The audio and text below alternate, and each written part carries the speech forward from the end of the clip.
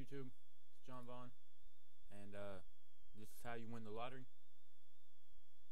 Pretty easy if you want to win the lottery. Mostly just luck, but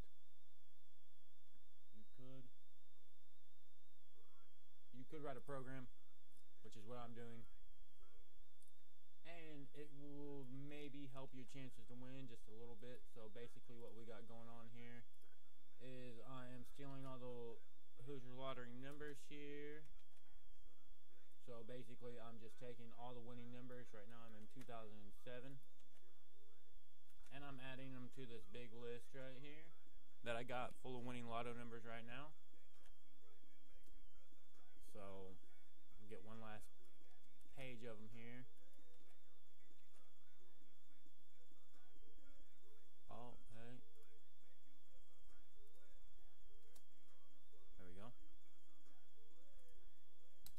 Alright. So, got that going on there. So basically, what I'm going to do is I'm going to check each number. Hey, that's not right. Yeah, that is right. So basically, right now, out of 690 picks, that's how many I got stored right now. I got 690 winners. So I can see that the one's been picked 100 times, where the two's only been picked 74 times. So I might want to pick a 2. All my winning numbers, 2 might be good. Let's see, 3's been picked 102 times, 4's been picked 90 times. Let's see if we can find anything less than 74. Let's see.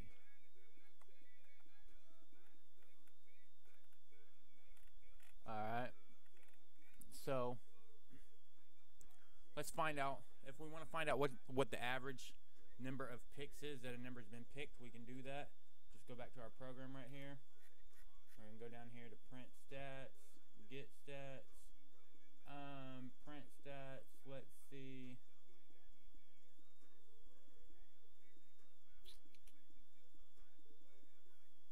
Let's just go ahead and do this right here.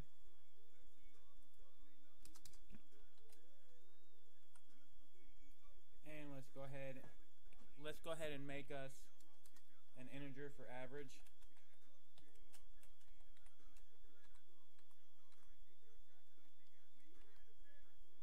Okay, so what we want to do is we want to add, let's see, average plus equals stats I. So basically what we're gonna do here is we're gonna add every single one of these guys up together, and then we're gonna divide it. Then we're gonna divide it by the number of actual numbers. So divide that by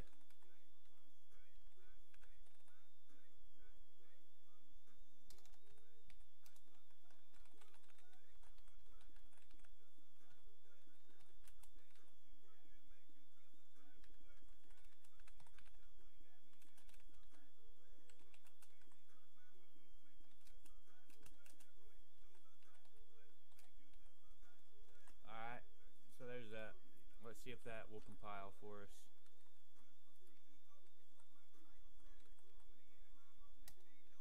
Maybe we made an error, maybe we didn't. Let's go ahead and see what happens. Nothing. So okay, so it looks like the average number of picks is 86. So what we'll want to do is get anything that's less than average and print that out. So let's do that right here.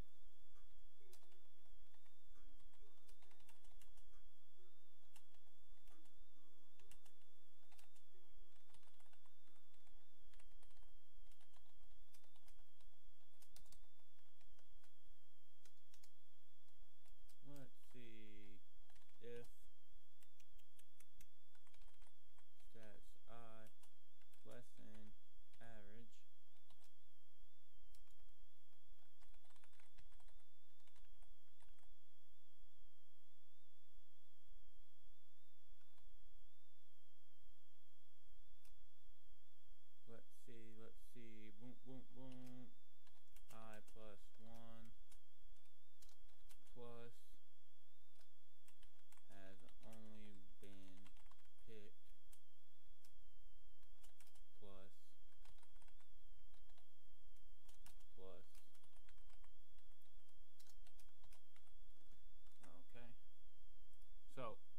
we can look and see any number that's been picked less than the average 86.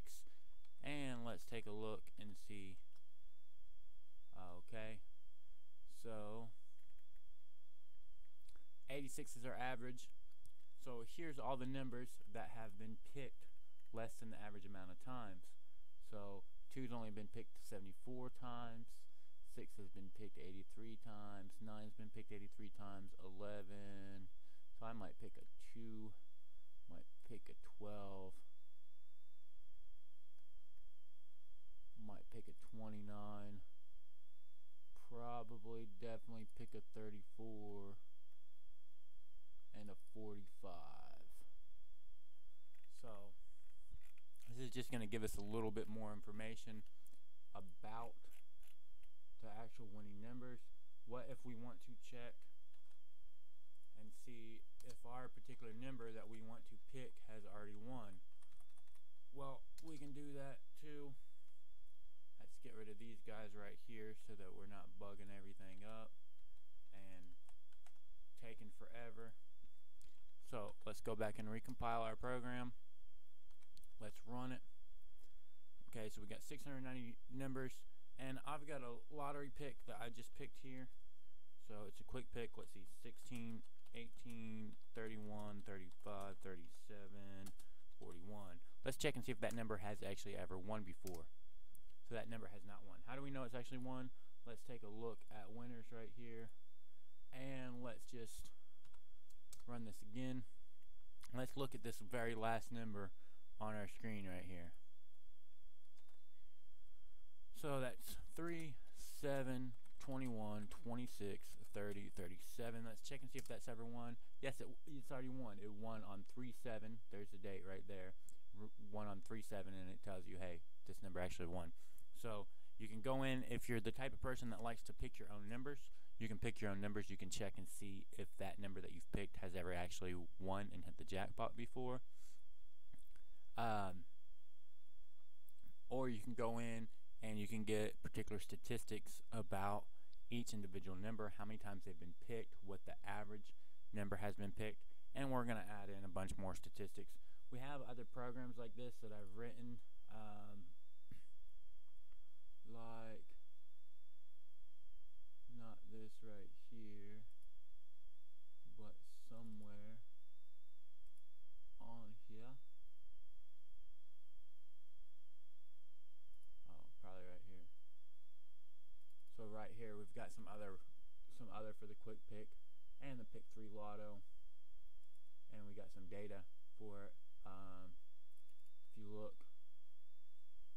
this is just the compiled data of all the quick picks of all the pick 3, and if you look, you can look at some results here, and what it's telling you is on machine, you've got 0 through 9 on your quick picks that you can pick.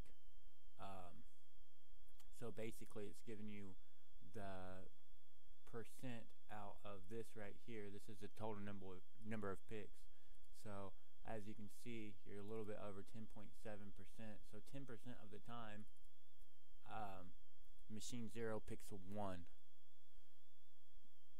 10% of the time, machine 2 picks a 1, and 11% of the time, machine 3 picks a 1. So what's your lowest? Looks like your lowest is machine 3. Nope, machine 1 picking a 1. That's your lowest probability. So that's probably the highest that you want to pick. So you probably want to always pick something that goes with 1, because your lowest percentage is 1 on machine 1. So you probably want to pick 100 something, because in order for that number to get to the average, which it looks like is around 10 somewhere, right around 10, then you're going to have to see a bunch more 1s coming up. So the law of averages says everything's going to even out. So that's how you can win the lottery. It may not actually work. You may never win it, but it is fun to write a program, and to me it makes more sense to not pick a lottery pick that's actually already won, when your chances of any number being picked are, let's see, you have 48 times 47 times 46 times 45 times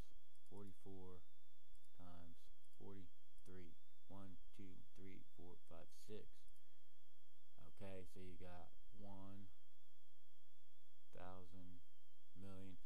So you got almost 9 billion possibilities that could actually pick. So, definitely don't want to pick one that's already been picked. And there's no possible way that we're going to have a really even good amount. I mean, right now I only have 600 numbers that I'm able to check, you know. So if I look back at the Hoosier Lottery page, they're giving me a total of 123. So they're going to give me 1,200 numbers out of 6 billion possibilities. So I'm not really going to be able to narrow it down a whole lot. But if I do a lot of mathematics, maybe I can get somewhere close to being able to win. If not, then maybe luck will reach out to me and just go ahead and let me win because of all the work that I've done on manipulating the data. So I am putting a JavaScript version of this on my website for all the Indiana lotteries. If you want to go in and check the statistical printouts for the particular numbers, you can do that. I've got some better programs that I've written in Java. It's just converting them over to JavaScript. So that's how you can win the lottery. Anyways, I don't know if it will actually work, but it is a programmatic method. There are a bunch of other lotto prediction programs out there that people have written and they seem to think will work. I don't really think they'll work, but it is fun to program, and it is a fun dream that I have to win a couple $1 million. So what that means to you, if I win a couple $1 million, you will never see another YouTube video from me again. Actually, you'll probably see a lot more because I'll have a lot more time on my hands. Anyways, YouTube, y'all keep it easy.